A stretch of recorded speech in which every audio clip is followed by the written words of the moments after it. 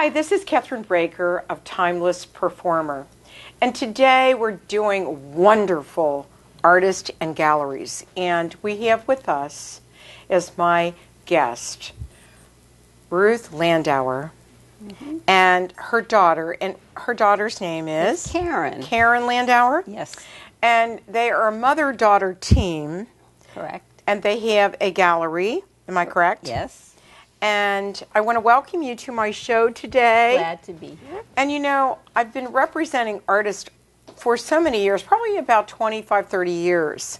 And so when our friend Jerry called me and said, I have two wonderful artists that you have to meet, I get really excited. And I'd like to know how you started your career, Ruth, and it came to this wonderful relationship with your daughter and partnership with your daughter. Am I correct? So tell us your story. Well, my story is that the first part is I spent the last 30 years working in hospice care. Oh, really? As a volunteer director at Houston Hospice. And I retired in May. And that was who I have been for the last few years. At the same time, I always painted.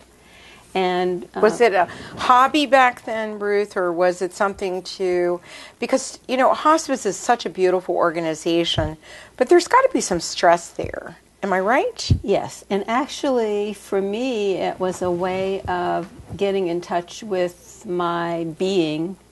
And a lot of what I painted was, we didn't bring a lot of our art, but I have a lot of watercolors that are all abstract and all about color. Some from being in places with stained glass windows. And I'd come home with that in my head and then do abstract paintings from that. So they all have something to do with the kind of work that I did and me. So I found myself in doing the art that I do. Now, you originally are a New Yorker. Correct. And you still have that beautiful accent. Correct. Well, everybody thinks I'm from New Jersey. And actually, I'm from Cincinnati originally. Oh. But I love New York. I love New Jersey. And, you know, I love art. And I've been very privileged over the years to be able to work with artists. And it's an honor to meet such a talented artist in yourself. So how many years did you actually, when did you start painting? I started painting when I was in just finishing high school. And this is my story of how I became an abstract artist. Okay, let's hear it. I was taking a class in oil painting, and I did this wonderful, I thought, gorgeous picture of a boat on a pier, and I was taking it into the class, and I got out of the car, and I dropped it upside down in the driveway. Oh no! And so I picked it up, and the left-hand corner was all smudged. So I took it in, and I showed it to the teacher, and the teacher looks at my masterpiece and says, "That left-hand corner is beautiful." And from then on, I never wanted to paint anything realistically. I wanted to paint it from some other place, like the color or the abstract. An abstract painting makes you get involved in a different way. So the boat doesn't have to be the boat, but some image of it has to be, you know, part of it.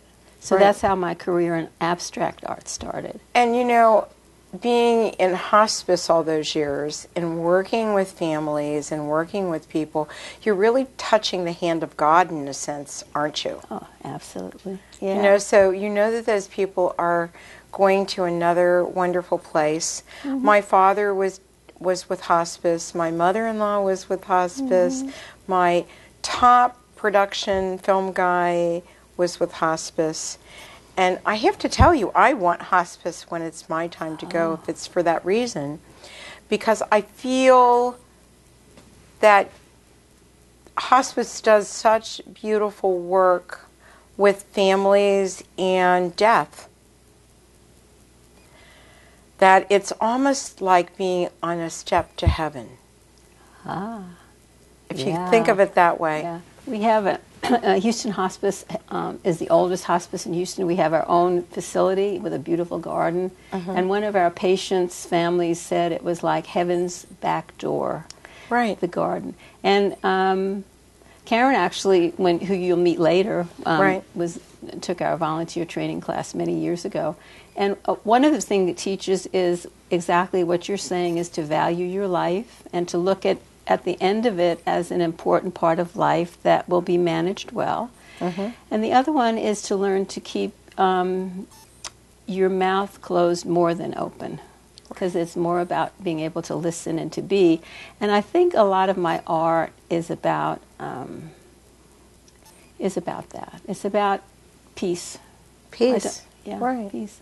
And the colors and it's welcoming. The colors make you, I'm surrounded by your artwork right now, and I feel at peace. How did your family accept you as an artist? I was always, well, my twin, I have a twin sister who's an artist. She is? Yeah, she's a watercolor artist in Boston. She spent her whole career doing that. She's a beautiful artist. And so it was always part of our lives. Really, we were always doing something with art.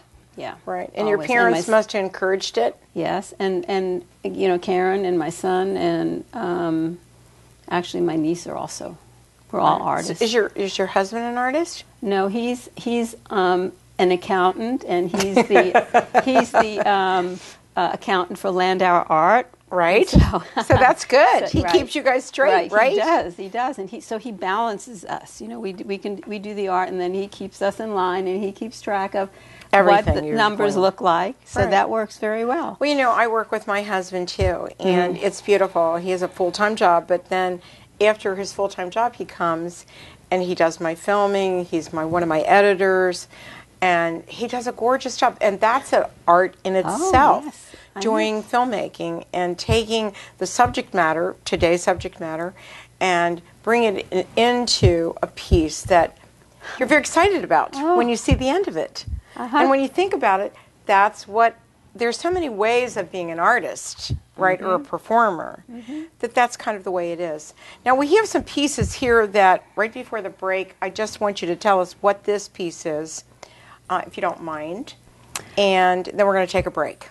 Okay, so this piece represents what I like to do a lot, which is abstract florals or landscapes. So I don't want to paint the roses like they are. I want to paint the color and the background so that this whole picture draws you into it. Is this oil? No, acrylic. It's acrylic. And you almost have a little bit of stippling. You can put texture in it, and then this also texture running over it. And the neat part about doing abstract art with acrylics is this can be 5 different paintings before you finish. And one of the things I like to do is I'm a perfectionist, so I'll go back in and perfect one of my paintings, and Caryn will be looking for this painting she had almost sold, and it's not there anymore because I went back in and reworked it. Right. Which is now, on that note, how can people find your gallery, and do you have a website? Yes, we do. It's landauerart.com, right? And we're online. And Caryn, when she talks, she'll tell you all about it. And on that note, we're going to take a short break, and we'll be right back on Timeless Performers.